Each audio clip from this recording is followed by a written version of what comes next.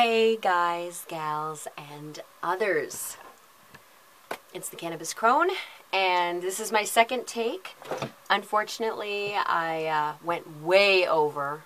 You know, no one's going to listen to me babble on for 40 minutes. So I'm going to try and streamline this and not go off on tangents. And I got notes to kind of keep me in line here. But first things first. Now, this episode, you can like and subscribe if you want to learn more about cannabis healing. Most of my podcasts are about that.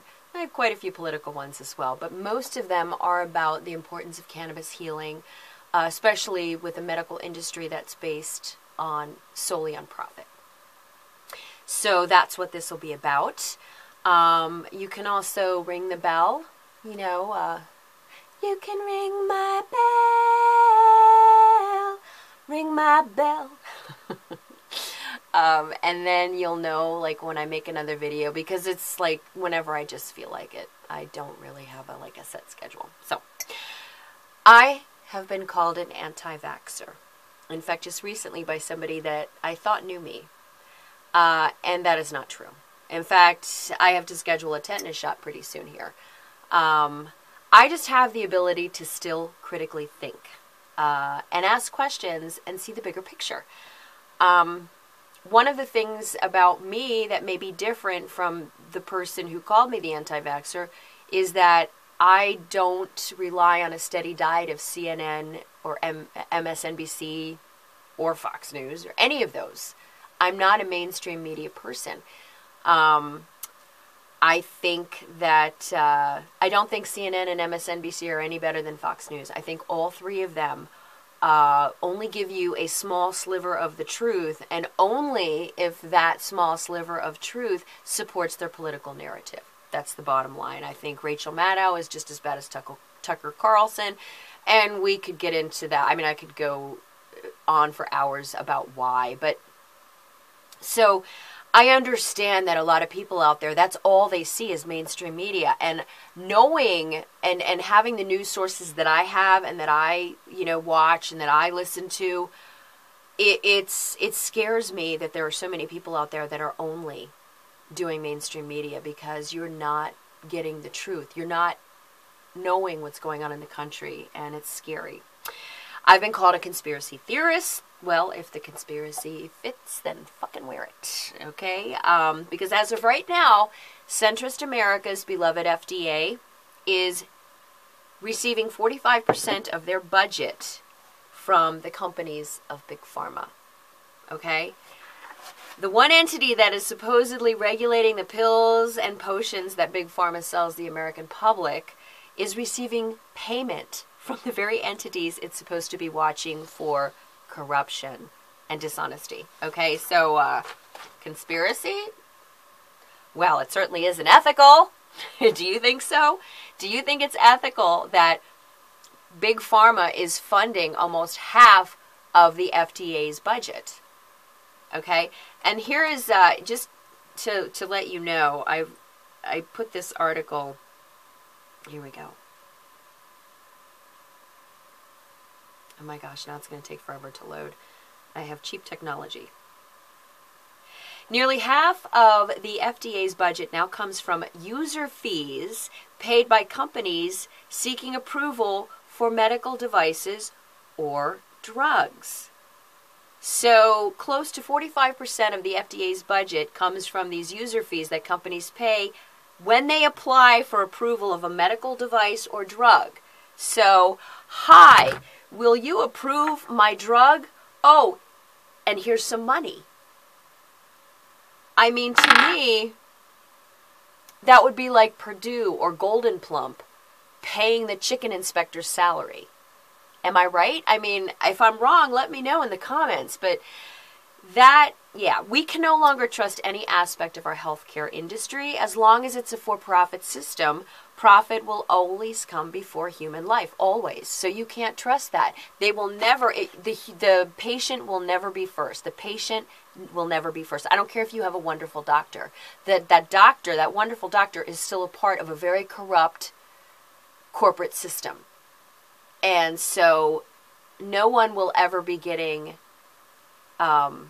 Their lives will never be put above profit, ever, in the medical industry that we have right now.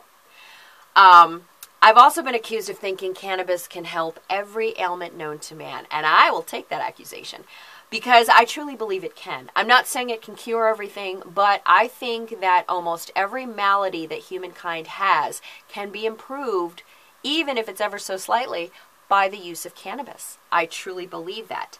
Now, real quick, we'll go through why, and then I'm going to tell you about the medicines that I make and how they've helped me. Now, this is just personal. I've used myself as a guinea pig so that you guys can get the information. The endocannabinoid system, which we all have, regulates every major system within our physiology. Respiratory, digestive, neurological, immune, very important when going through a world pandemic. And it runs on cannabinoids, which come in their most potent and natural form from marijuana, pot, cannabis, the ganj, the icky sticky, Mary Jane, whatever you want to call it. That's where the best cannabinoids come from. We are covered in cannabinoid receptors. Every organ that we have has cannabinoid receptors, which means these little things waiting to grab cannabinoids. So yeah, I mean, that should show you right there. We were meant to ingest cannabis. We were meant to use it. And it's not just smoking. Cannabis is not just smoking, and I'm going to show you. So the ways that cannabis has helped me live a healthier life is through talking to growers and people that know. We went to Oregon to meet a friend of ours who was at the time had a warehouse out there. He was growing legally, and we got to meet people and talk to people, and it's so word of mouth right now because really Big Pharma still has this chokehold. You know, America's not doing really hardly any research. You've got independent researchers, but it's not like Israel or Canada where they're actually, I mean, Canada's actually, the government is funding this research because now that it's legal, they want to know everything that it can do. Why wouldn't they? Why wouldn't anybody? Well, if it's competition to your bottom line, like it is to Big Pharma, that's different. Oh, and by the way, you know, it's still, you know, classified as a dangerous drug, and yet, and with no health benefits. This is the classification, no health benefits, and yet Big Pharma's already synthesized like Marinol. Well, if there's no health benefits in marijuana, then why would you want to synthesize something from it? You know, so these are just, anyway, cannabis tinctures. I'll go through the alcohol tincture first. Okay, so this is what it looks like when it's sitting on the shelf. Now, alcohol tincture is made with very high-end vodka, at least how I make it, cannabis leaves, buds, stems, and pieces of root. All of those have medicinal properties, different ones. I believe in whole property healing, so that means I use everything on the plant. Take this, put it up on a shelf for 3 to 4 months, strain it, and you have yourself alcohol-based tincture. It's good for disinfecting and healing open wounds and sores. It also cured the open sores that our dog got from having blastomycosis when nothing else would. Clearing up ear infections. I've been able to clear up an ear infection that was bothering me for months. I couldn't go into the doctors. I couldn't afford to, and it was painful. I couldn't hear out of this ear. I took a little bit of the tincture on swab, a cotton swab, and very gently, I didn't jam it down in there, but very gently, you know, made sure that I got the ear canal saturated, and I'm finally able to hear again. That was something I didn't know. That I tried out of desperation. See, like I said, I'm a guinea pig here for you guys. I'm doing it for you. Anti-anxiety, anti-panic medication. A few drops of the alcohol-based tincture under the tongue, and suddenly it resets you. You know, it doesn't get you high, but it takes away that heart-pounding anxiety and gives you a sense of calm as an effective aid for autism. Glycerin tincture is made with organic vegetable glycerin, leaves, stems, roots, and bud. It requires a bit of cooking in the crock pot, and it's a viscous. It's kind of a very thick and very sweet. And I prefer using that for animals as opposed to the alcohol-based tincture, because alcohol just isn't good for cats or dogs at all. So the and when I used it on Dude for his wounds, I actually used it as a topical. He wasn't ingesting it. He was ingesting the glycerin-based tincture. It requires a bit of cooking in a crock pot. And with that glycerin tincture, it helps you maintain calm. It's really good for insomnia, as an effective aid for autism or seizures. A supplement for cats and dogs. They should be microdosed every day on this stuff. Very easy to microdose daily with the glycerin tincture, and it's effective for pain management. Now, butter and edibles. Here is the butter. This is what my butter looks like. So, yep, you have little butter pats. And as long as you have butter in your fridge, I know one woman that uses it for pain, and she just nibbles off of the butter. She just buys the butter and just nibbles off of it. That's fine. I mean, it's perfectly fine. But you can also use it to make things like, I just made chocolate cake last night. As you can see, we've been into it. Oh, so good. It's really difficult, though, when you make something that's really tasty, like that chocolate cake is to die for, but you don't want to take too much. Edibles can really, you can become overly high. I know there's people out there that are probably saying, oh, you can't, but no. Like, I literally was so high on edibles that I was afraid to walk down the hallway because I kept thinking, what if I'm really on a precipice? But I'm so high that I think I'm in my hallway, and then I take a step and I fall off this cliff. I mean, that's how I've had many experiences with edibles that were like horrifying because it was just too high. And that's when you go to bed. Also, if you get too high, you can always take straight CBD oil, and it helps kind of counteract the THC, so it evens you out so you're not so high. Just so you know, you don't have to go to the emergency room, you know, if you've taken too much pot. You don't have to do it. Just always make sure that you have a bottle of straight CBD oil, you know, without the THC, and that can help mitigate the, you know, the overly highness. All of my edibles are made from organic, gluten-free ingredients. I make the cannabis butter with the trim and, you know, nice high-end organic butter. Please don't use margarine. No! Do not use margarine to make medicine. Absolutely not. What the edibles do, what they give is, I can't find my other page here. Where? Oh, well, I can remember.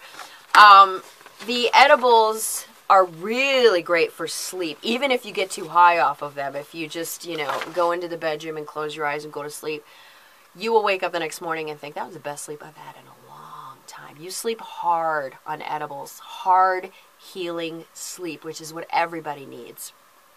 It's good for pain, depression, motivation. That big chunk you saw taken out was part of that's my partner. He's been building a shop all by himself. He's been renovating an old pole barn and turning it into a forging shop so that, you know, and he's actually going to sell, you know, the products that he makes out of it. And he's been, every morning he wakes up and takes an edible, and then he goes out there and he works for like 8 to 10 hours a day building this shop all by himself, doing the electric and everything. I mean, it's amazing. He's amazing. But that's his motivation, you know, because we're both getting up there in age, and you get aches and pains when you work hard. So, and good dreams, and it's a nice way to unwind. During our second bout of COVID that we had a couple weeks back, we lived off edibles. They helped with aches and pains and with healing sleep. Cannabis, coconut oil, local beeswax when I can get it, and cannabis trim. Again, leaves, stems, roots, bud. This stuff is great. I apologize. You're going to hear Evie barking because that's all she does all goddamn day. Just a little Pomeranian. This stuff I use for my lupus fingers. As you can see, they're starting to get that, starting to get swollen and out of shape. Ugh. It's kind of a vanity thing for me. But that helps. It helps with that. It cured a severe sunburn that was blistering. I slathered my whole back was starting to blister. So Andy and I kept slathering the balm on. The next morning when I woke up, nothing. The sunburn was gone, no blisters, and my skin was just slightly darker, like it had tanned overnight. It was crazy. Andy was like flabbergasted. It was like, wow, I cannot believe that the balm got rid of those blisters and kept them from bursting. It was crazy. Heals sores, wounds, acne, great for all of that. I use it as my whole skincare product regime.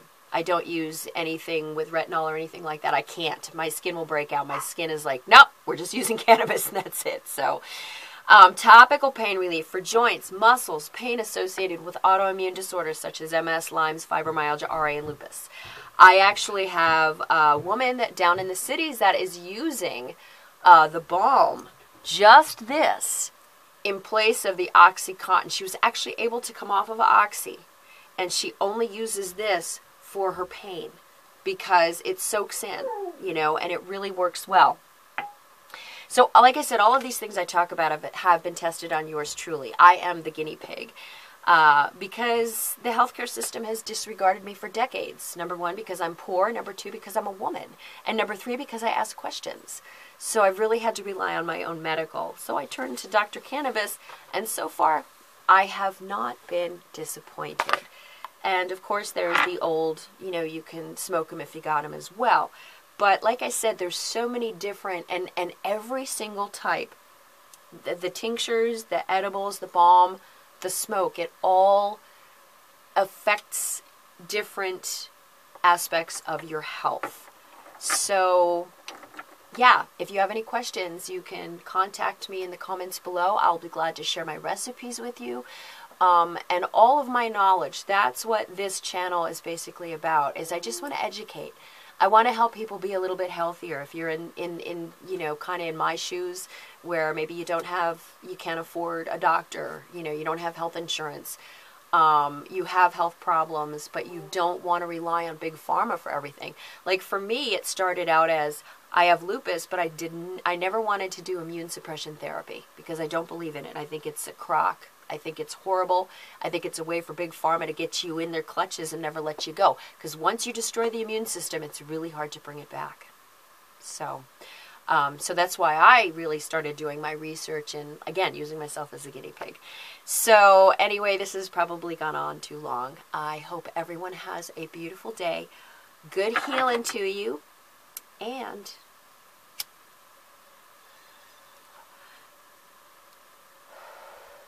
smoke them if you got them. Namaste.